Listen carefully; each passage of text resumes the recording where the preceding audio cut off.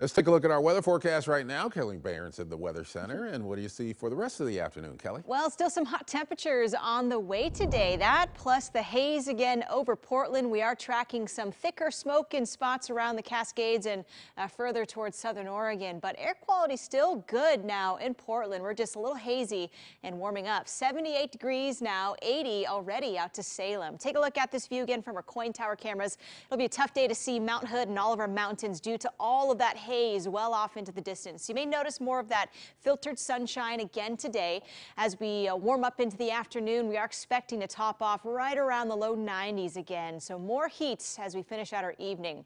Here's a look at our surface smoke forecast. So this is now smoke that is near the surface instead of higher up, which we call haze. So look towards Portland and the valley. Notice how we are seeing a lot of that wind motion from the north. This is what is keeping a lot of the smoke out of Portland here, and more so towards central Oregon and the southern parts of the state. We've got very low smoke in the forecast as we head our way into today and also tomorrow. Not the case again in central Oregon and southern Oregon. We'll still see a lot of that surface smoke working and sitting around those counties as we head into Thursday. The good news is we are expecting relief from the smoke mainly in western Oregon, but I do see some of that smoke shifting to the east and likely some relief out towards central Oregon and further south too. Take a look as we see a system arrive Thursday night.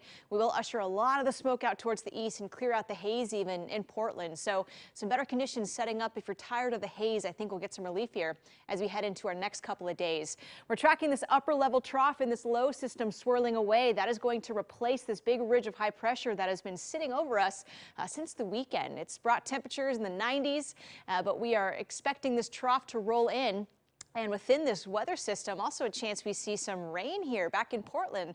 Likely for the first time in over 50 days, we've had that many days in a row of dry weather. So possibly by Friday, we change that up and bring some wet weather back in. So here's a look as we go into Thursday. Tomorrow morning does look a little cloudy, and this model even pointing to some light drizzle squeezed out towards areas of the gorge and also out for the coast. So expect more morning mist and some drizzle here as we head into our Thursday. We'll still see a mainly dry Thursday around the valley. It's going into Friday morning. We start to push in this cold front. It's a weak one.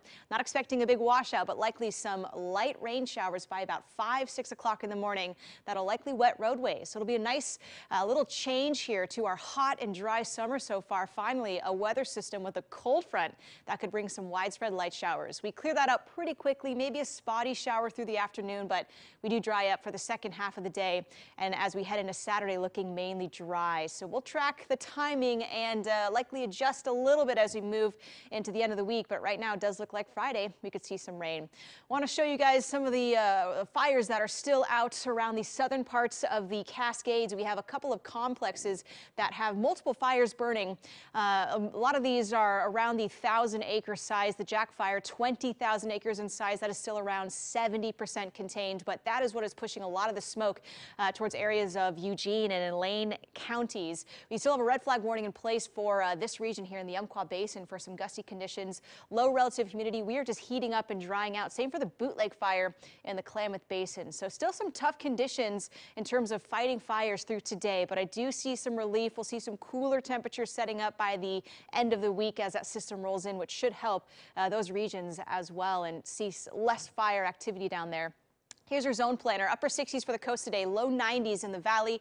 We'll still see temperatures in the gorge and central and eastern Oregon near the mid 90s again today. So here's your 7-day forecast. Temperatures start to cool tomorrow, mid 80s. Then we're in the 70s by Friday as that weather system arrives. Nice to see some cooler temperatures sticking around through the weekend as we stay in the upper 70s. That's your forecast. We'll be right back.